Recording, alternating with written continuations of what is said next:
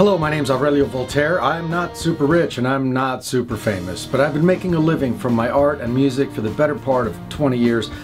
And if that's what you want to do, I think I can help you. Now, today we're going to talk about kind of an odd topic. We're going to talk about riding coattails. What does that mean? Well, it's an old expression. It means using somebody else's fame and popularity to help your own career, to possibly make yourself famous and popular as well. It has kind of a negative connotation, but believe me when I say there are correct ways and incorrect ways to approach celebrities or other people of note to help your career. And we're going to start with the basics, as usual.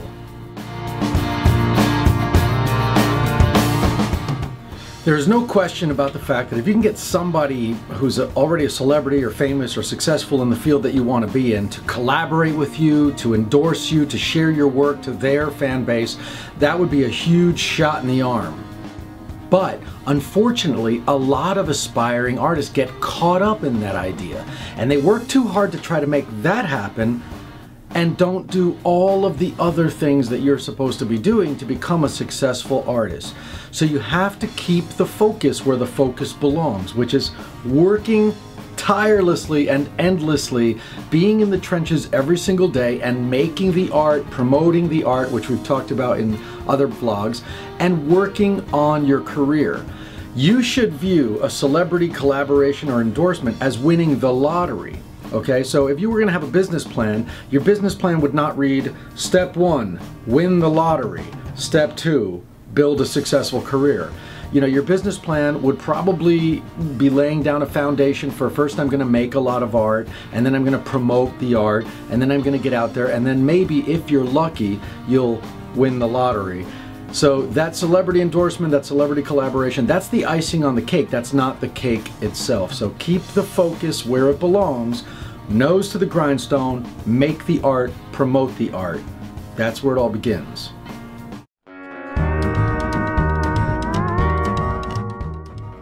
Needless to say, it would be absolutely amazing if Tim Burton would tell all of his fans how incredibly awesome my music is.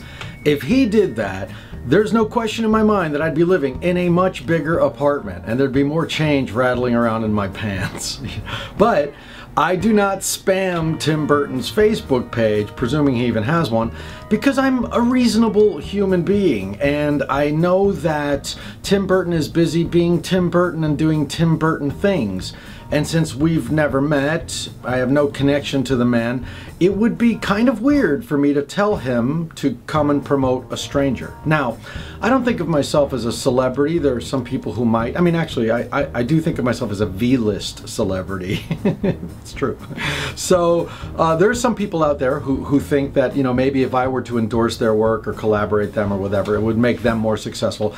And there is no question about the fact that I've worked for 20 years to build a fan base, however small it may be. A lot of work has gone into nurturing that fan base, and it's been mostly me working endlessly and tirelessly on my art and promoting it, remember. And some people want to step in, and the reason I say this is because I promise you this is true. Every week I get no less than a dozen total strangers who send me an email and say, this is my new record, please tell all your fans about it. Or, hey, I just wrote a novel, it's up on Amazon, please advertise it for me. I have to politely explain to these people that if I were to indiscriminately do what they're asking me to do, first of all, my social media pages would look like Craigslist. It would just look like a whole bunch of random ads. And secondly, my opinion and my word would become valueless. So if I were to promote every project that strangers ask me to promote, my word would become valueless. My opinion wouldn't matter to anybody after a while.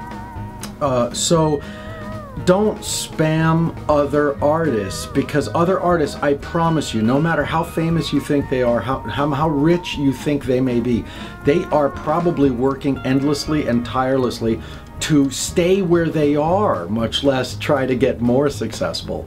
So the solution is not to go and spam the pages of other artists that you think might be more successful than you, because they might actually find it offensive, because if they've worked for many years, possibly decades, to build that fan base, they might find it a little offensive that you're saying, hey, give me that fan base, even though I haven't done anything at all to earn it.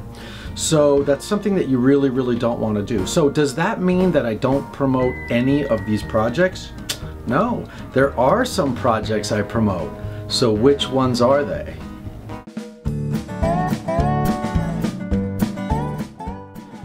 No artist, no matter how big they become, outgrows the ability to be a fanboy or a fangirl. Now, I don't really follow what Beyonce's up to, but I bet anything that on social media from time to time, Beyonce probably says things like, oh my God, I just stepped into this shop and it's really great, or I just found these boots, I love this designer.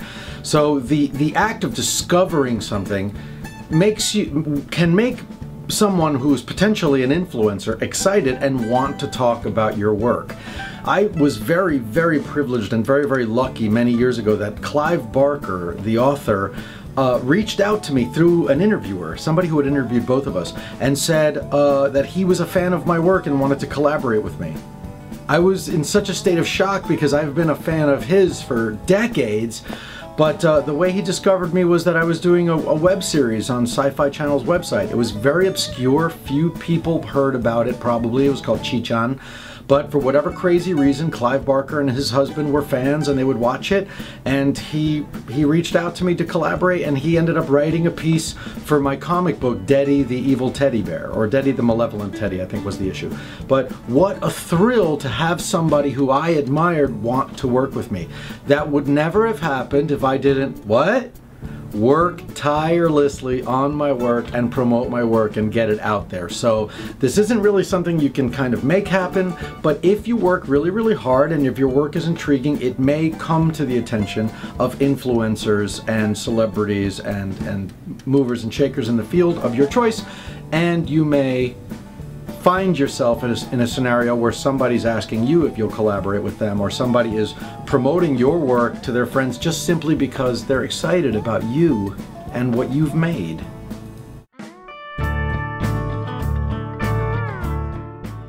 There are other people out of those dozen or 2 dozen or so people who send me emails every week asking me to promote their work despite being total strangers. There's other people in there as well that I'm happy to promote, and those people are friends and colleagues. So if you're friends with somebody who's influential, you know, they may very well be happy to promote your work. Now, I know what you're thinking. Oh, great. Well, you know, how the hell do I become friends with Johnny Depp? I've been wondering that myself. How do I become friends with somebody successful like that? You know, especially if you haven't really put anything out or you haven't done anything. Well, let me share this anecdote with you. One of the greatest collaborations I ever did, and some of the kindest words that have ever been said about me publicly, were by Neil Gaiman. And Neil Gaiman is one of the most successful, one of the well-known writers of our day. The man is 10 times, 100 times more successful than I'll probably ever be. And yet, he was open to collaborating with me, again, also on that Deddy comic book series, because we were colleagues. And how did that happen? It's very simple. If you are working endlessly and tirelessly on your work, and that means not just making the work, but going out there and promoting the work, going out there doing trade shows, doing conventions, getting out there in the public, you are going to find yourself in scenarios where you are rubbing shoulders with other people in the same field. And well, as the story Neil wrote in the comic book was basically about how we knew each other, and it was because we were always running into each other at noodle shops at 4 in the morning, or as he put it, places where people go to sell their souls at 4 in the morning, because we would be at a lot of the same conventions together. And now I don't pretend to be anywhere near as talented as Mr. Neil Gaiman, and I certainly don't pretend to be anywhere near as successful. And I can't speak for him, but if I had to imagine what he was thinking, he's probably going, there's that guy who's always at these shows, you know.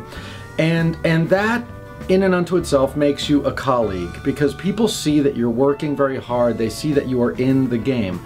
Now, if you're the kind of person who's never released anything, or has never finished anything, but you're asking celebrities for an endorsement, and we covered this in an earlier vlog, I think the first one, in essence, you kind of look like a beggar.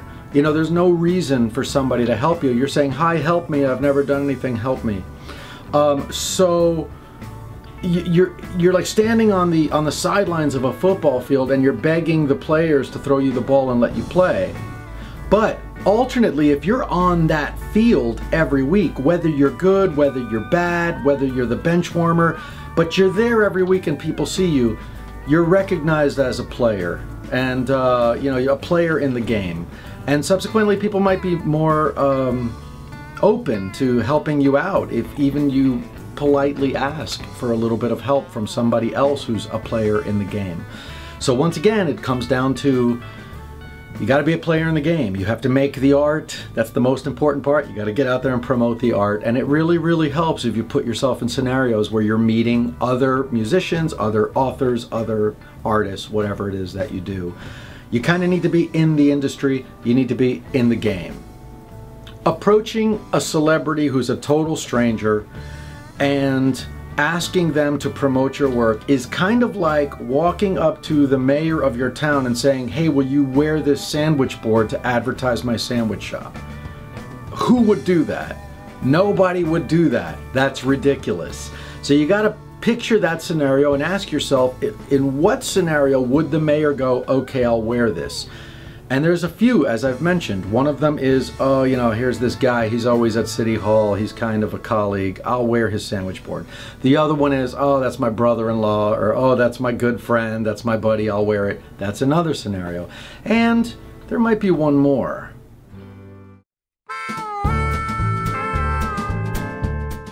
Just pay the frickin' mayor to wear your sandwich board. If you look at my website, I have a page, it's voltaire.net/collaborators. I have been so lucky, I've been so privileged. I have worked with so many of my heroes, Clive Barker, Neil Gaiman, members of My Chemical Romance, Richard Butler of the Psychedelic Furs, Debbie Harry of Blondie, Danny Elfman, Gary Newman, like the list goes on, Elvira, the list goes on and on. And what you may or may not know is that, as we've gone through this list, some of those people were willing to collaborate with me because they were friends. I mean, personal friends. And I called them up and said, hey, would you narrate my film? And they said, yeah, sure. And some of those people were colleagues. You know, maybe we weren't super close, but they were aware of my work and they knew that there was some legitimacy to my work and did me a favor, frankly, and helped me out. And then the rest of them are people that I hired. You can hire people. You know, there's some artists, like Madonna probably is unhireable. You know, she probably has so much money that you have nothing to offer her. But a lot of us artists, and even some people that you view as maybe very, very, very successful, what we have in common is we all have bills to pay. We all have bills to pay. If a random video game company sends me a message and says, hey, promote my video game, I probably delete that message. But if they say, hey, we want to hire you to write the theme song, you better believe I'm going to be all over promoting that video game because I want people to hear that song and I want to give as much as I can to that scenario.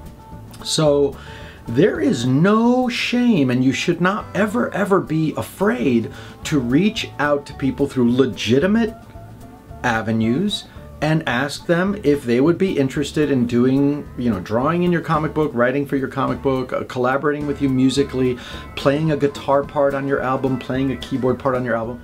As long as you respectfully and professionally reach out to people through the appropriate channels and tell them straight out, I want to hire you. How much do you need? What is it worth for you to work on this project? People will listen for the most part.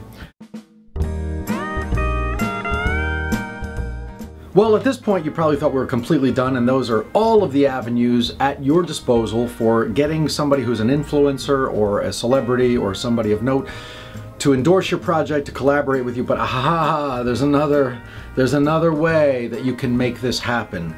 We talked about this phrase before. It's a favorite phrase of mine in the world of business: added value. Don't be that beggar saying, please help me, I have nothing to offer you. Don't be that person on the sideline saying, hey, can I be in the football game? Even though I just showed up and I've never ever been here before and I've never been to a single practice. Don't be that guy. Be somebody who shows up with something to offer, and you will turn the scenario around entirely. Let me give you one of my favorite examples.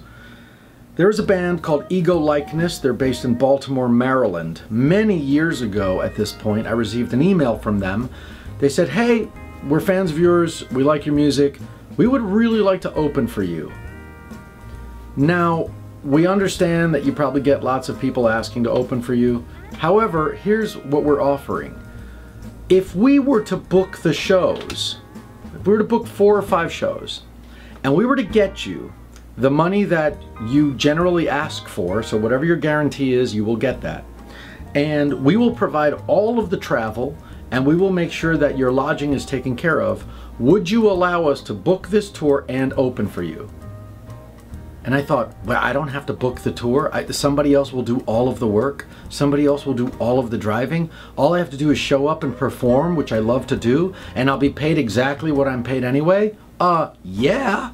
So they booked that short tour. It was just a few dates in the Maryland area, DC, I think Norfolk, Virginia perhaps. They were so pleasant, they were so cool, they were so much fun to be around, and they delivered the goods. I got paid exactly what I normally get paid. They provided all the transportation, and I always had a hotel room. And so a short while later, they emailed me again and said, would you be willing to do it again? On a bigger scale, we'll book twice as many shows. I said, I'd be happy to. You guys are doing a great job at this. And we toured again. Long story short, that band got quite a lot of exposure, ended up getting signed to a record label, and now we have toured the entire country several times over together. In fact, after a couple of times of touring the country together, they now tour as a headlining act. They go out on their own tours. Now, I'm not saying help Voltaire and subsequently you'll have a music career, but what I'm saying is that if you want to approach somebody who has a fan base you want to reach, you want to approach somebody who has some notoriety that you want to be able to utilize to shine a light on your own work, you need to bring something to the table. You need to be able to offer something. And that basically brings me to the whole point of this entire vlog.